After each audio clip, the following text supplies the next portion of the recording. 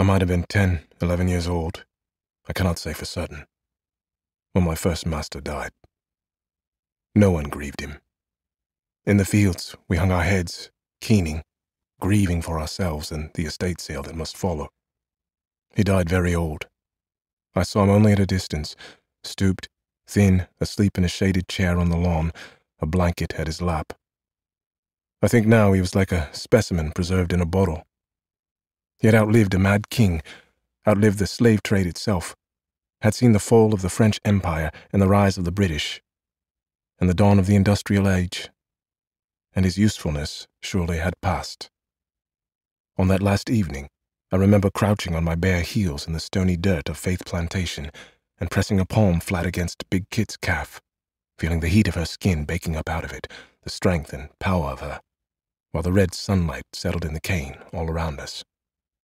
Together, silent, we watched as the overseers shouldered the coffin down from the great house.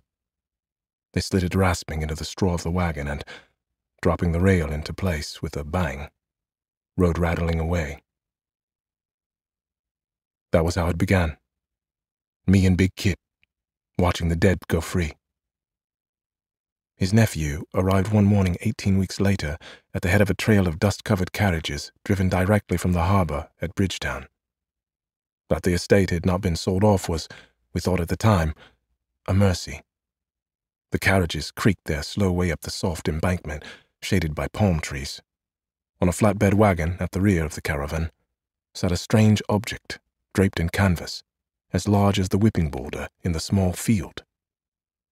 I could not imagine its purpose.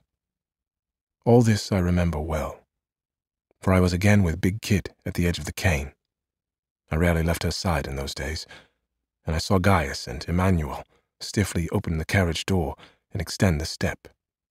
I could see, at the great house, pretty Emilie, who was my age, and whom I would glimpse some evenings dumping the pans of wash-water into the long grass outside the scullery. She descended the first 2 steps of the veranda and, smoothing out her apron, fell still. The first man to emerge, carrying his hat in his hands, had black hair and a long horse-like jaw, his eyes darkened by heavy brows. He raised his face as he descended and peered around at the estate and the men and women gathered there. Then I saw him stride back to the curious object and walk around it, inspecting the ropes and canvas. Cradling a hand to his eyes, he turned, and for a frightening moment, I felt his gaze on me. He was chewing some soft-textured thing, his jaw working a little. He did not look away. But it was the second man, the sinister man in white, who seized my attention. This was our new master. We all could see it at once. He was tall, impatient, sickly, his legs bending away from each other like calipers. Under his 3-cornered white hat, a shock of white hair burst forth. I had a sense of pale eyelashes, an uncooked pallor to his skin.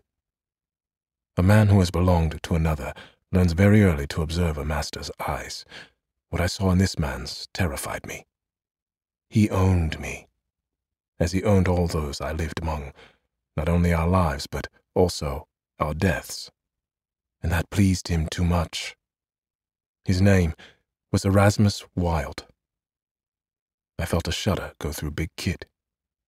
I understood. His slick white face gleamed. The clean white folds of his clothes shone impossibly bright, like a duppy, a ghost.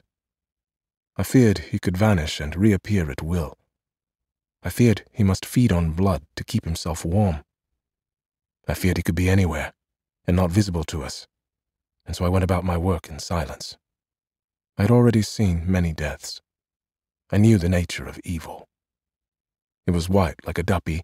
It drifted down out of a carriage one morning and into the heat of a frightened plantation with nothing in its eyes. It was then, I believe now, that Big Kit determined calmly, and with love, to kill herself, and me.